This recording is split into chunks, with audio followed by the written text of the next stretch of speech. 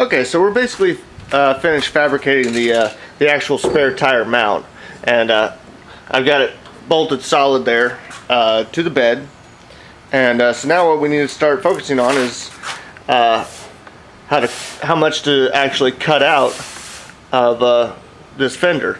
And I made kind of a preliminary line just with a pencil, but now I need to really focus on it and try and get it as accurate as possible. So I'll show you how I'm going to do that.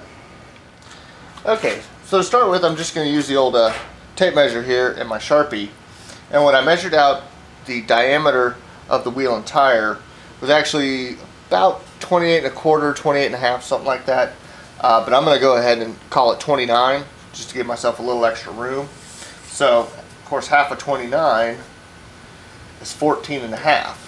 So, what I'm going to do is I'm going to start with a rough center point here in the bracket. So, it's not dead center, but that's going to at least be my reference point for all my measuring. So I come in here, put 14 1/2 on my dot, and then come out here, and that's 14 1/2 here out on the fender. I'm going to do the same thing going down, or at least try to go down this way and get my mark down here. We'll call that good. And so now we got at least our 2 points, our one up here and our one down here low to cut the arc. So now what I'm going to do is get some lines along the fender here, and we'll tape that off so we got a mark on the fender.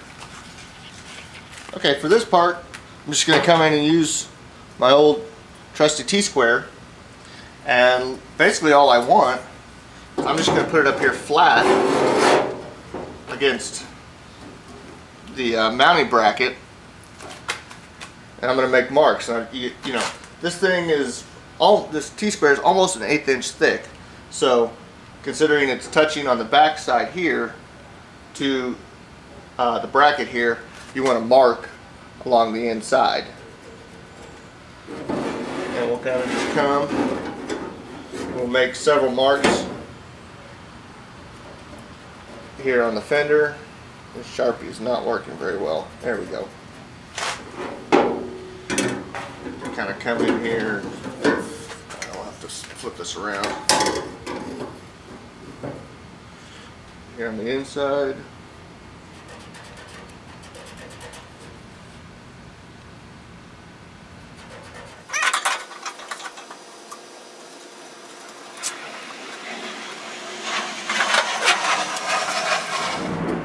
That, and so basically what that gives us is a straight line that is, I guess you'd say, parallel with the mounting plate here.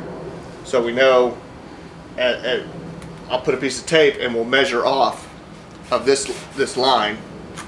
I have to apologize, I'll have to pick this up and show you, because my tripod is just not tall enough. So we got this one, this one, this one, and I'll make a few more. There's one here and one here. Basically what I'm going to do is I'm going to mark this line, and we're going to measure off this line.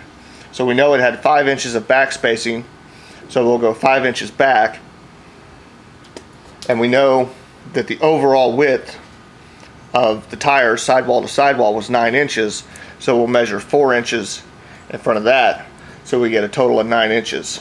So I'll keep making some marks, and then we'll start cutting.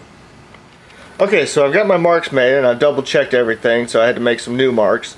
But basically I've laid down this tape line, and I've drawn some arrows to tell me, just to remind me which side of the tape that I'm working off of.